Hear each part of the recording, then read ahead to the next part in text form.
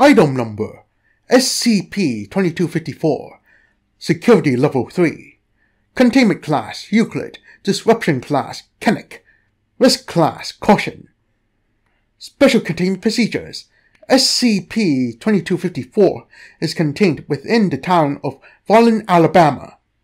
While SCP-2254's incorporeal nature has made it difficult to house in any long-term containment vessel, SCP-2254's isolation within Fallon has been deemed an acceptable amount of exposure in exchange for sustained containment of the entity. Foundation agents embedded within local law enforcement are to identify anomalous pregnancies that result from involvement by SCP-2254. Note, as not all pregnancies resulting from SCP-2254's involvement are anomalous, and introduce an acceptable level of both mifepristone and prostaglandin into the affected subject's drinking water in order to induce miscarriage. Due to this protocol, the rate of SCP-2254-1 manifestation has significantly decreased since SCP-2254's discovery. The continued implementation of the Black Two-State Protocol is imperative to the ongoing containment of SCP-2254. Updated Containment Memorandum Per Foundation Protocol 2513.99, the ongoing containment of SCP-4812 has been transferred to the jurisdiction of Project PARAGON.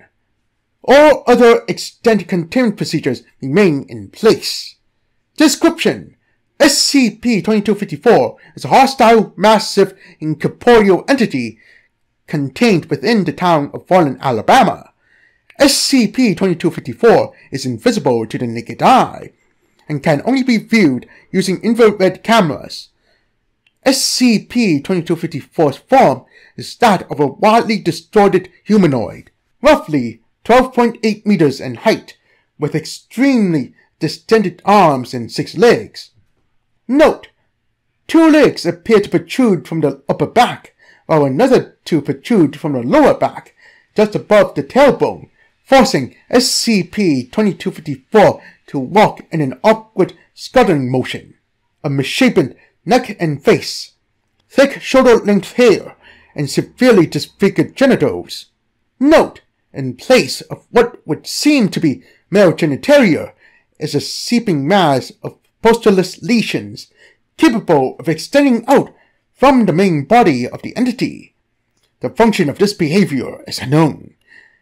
SCP-2254's genitals appear to be otherwise ineffective and serve to do little more than impede its progress as it moves. SCP-2254's skin is dark and mottled, and aside from 6 eyes arranged in 2 vertical columns of 3 per side, SCP-2254's face is otherwise featureless, lacking a nose or mouth. SCP-2254's single other defining characteristic is a pictogram of the letter J above a heart that seems to have been branded into its forehead. SCP-2254 is seemingly capable of influencing human decision-making by altering cognition and manipulating young humans, typically under the age of 20, into compulsion that would not otherwise be driven to do so. This manifests as a reported dream state wherein affected individuals are brought together semi-consciously to perform sexual intercourse while in a state of elevated suggestiveness and arousal. Note: notably, arousal as a result of SCP-2254 influence is not accompanied by elevated hormonal levels, leading researchers to believe this state is wholly fabricated by SCP-2254's influence and not a product of actual biological responses. These unions will generally always end in insemination, though SCP-2254's influence can be disturbed by the application of ligamator agents, such as tear gas or ammonia inhalants, Subjects brought out of SCP-2254's influence during the act of copulation usually express some confusion and hostility towards the source of the disturbance, which abates over time. Afflicted subjects will also not express any kind of regret about the sexual union in question, though whether this is also the nature of SCP-2254's influence is currently unknown. SCP-2254 generally manifests at the Little Rock Canyon Falls near Fallon, though not in any regular pattern. It is believed that SCP-2254 is more likely to manifest on nights where there are more age-appropriate targets freely available to interact with each other sexually, though this has not been confirmed.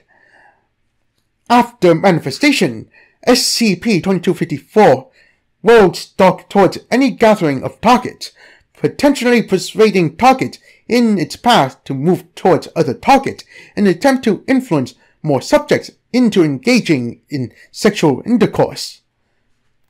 Once at least one pairing of targets have come together in one place and begun interacting sexually, SCP-2254 will lower its face to be level with the pair or group, and will stare unblinkingly until the act is finished.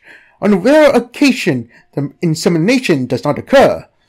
SCP-2254 will linger above the pairing for a period of time, during which the couple will interact very little.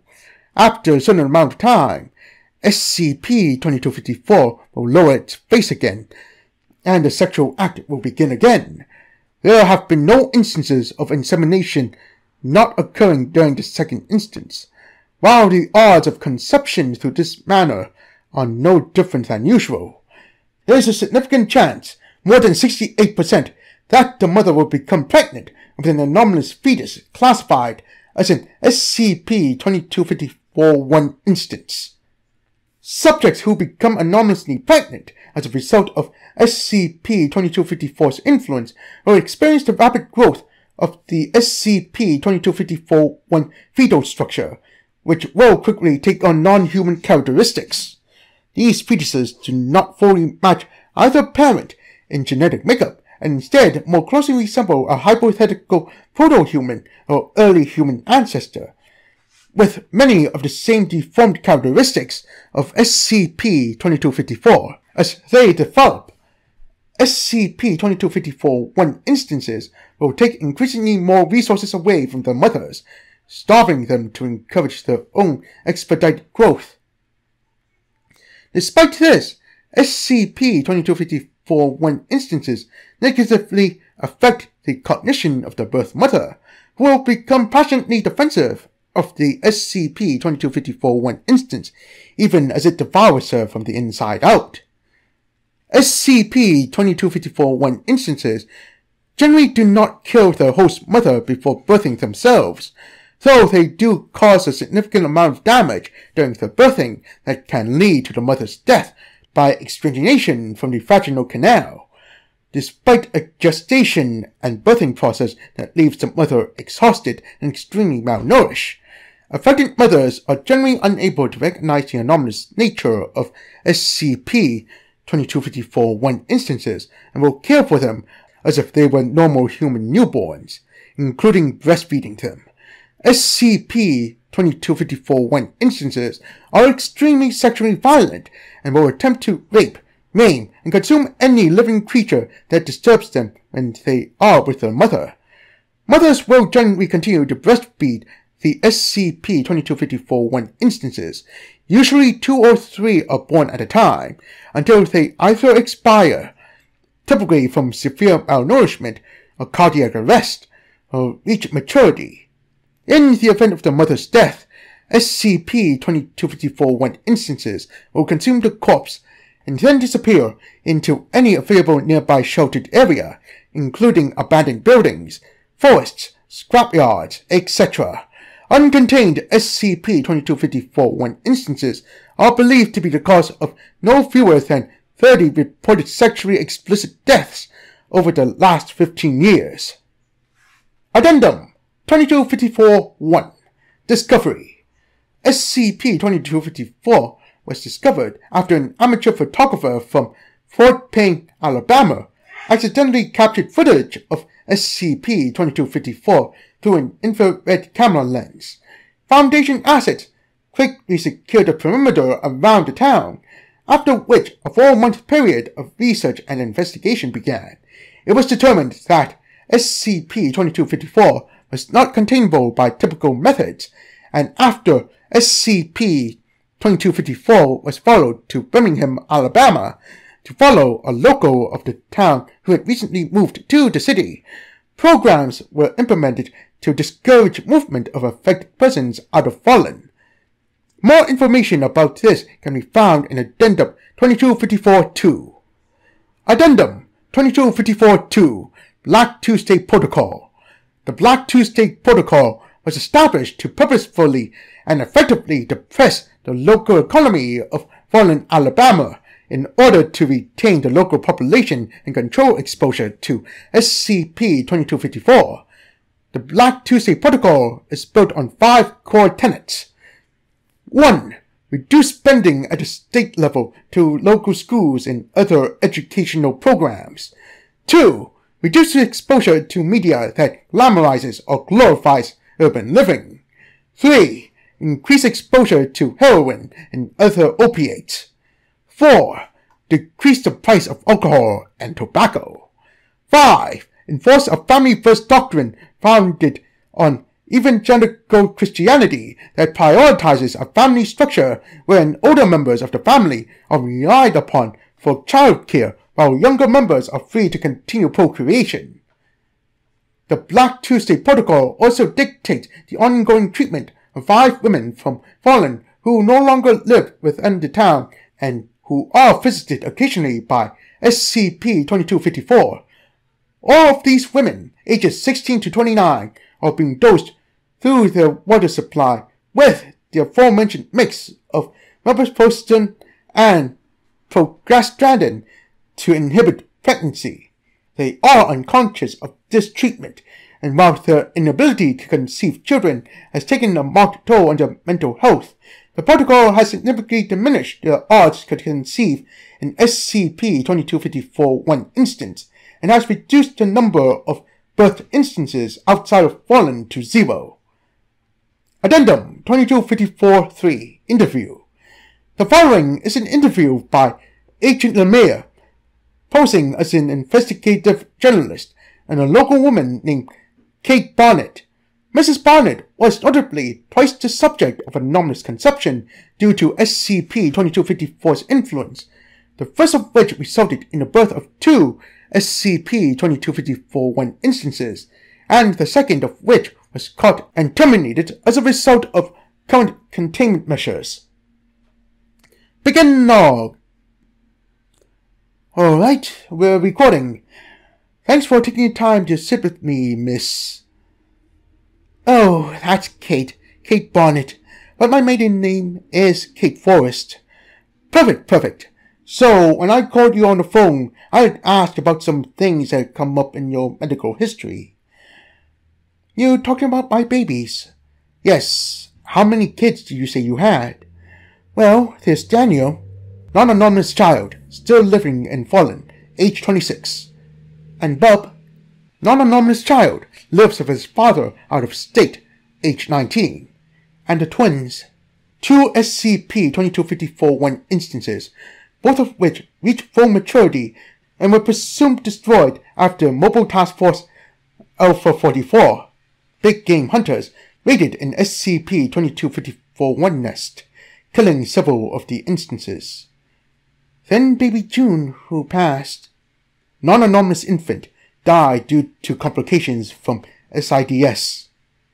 I was pregnant with another, but it didn't make it either. SCP-2254-1 instance that was terminated as a result of containment protocols. Yeah, that's perfect. Can you tell me about anything unusual you may have noticed with the twins? Something strange about how they were conceived, I mean? You mean about their daddy? He's a good-for-nothing. We had one stupid drunk night, and I got locked up, and he ran off. The father in question is Mason Banks. a welder who lives 3 doors down from Mrs. Bonnet. Didn't want nothing to do with him. Would have been lost if it went for Jack. Jack? Yeah, Jack's about as much daddy as they've had. It's good too, since he's a damn sight better father than Mason ever would have been. Who's Jack? He's... You ever seen something in a dream, and then later you've seen it in real life, and you just know it's the same? That's Jack.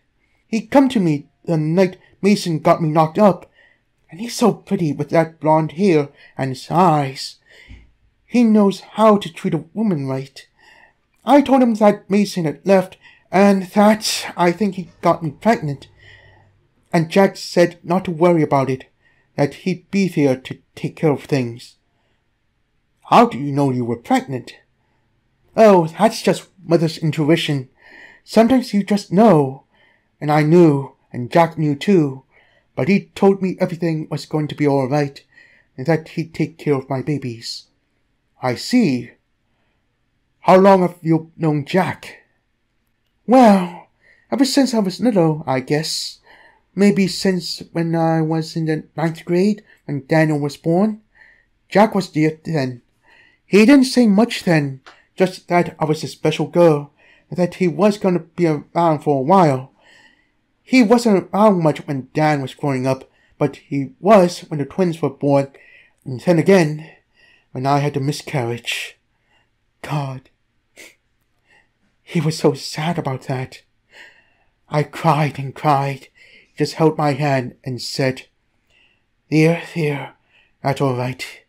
You're still my special girl. Are you the only person who knows Jack? I don't think so. I think just about all girls around here know Jack. He's just so supportive, you know. It's like he knows what it's like to want to be a mother. And he's just there to make it all right. To some of them, though, you know, he's just Jack. But between you and me, he's my Jack. I see. Anything else you have to add? I don't think so. Hey, you seem to know all about this. You ever seen Jack's brothers? Brothers? Yeah, I think they're all named Jack.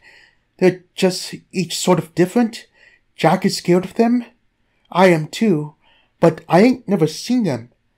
Just the way he talks about them. You know they're bad? Bad? Bad how?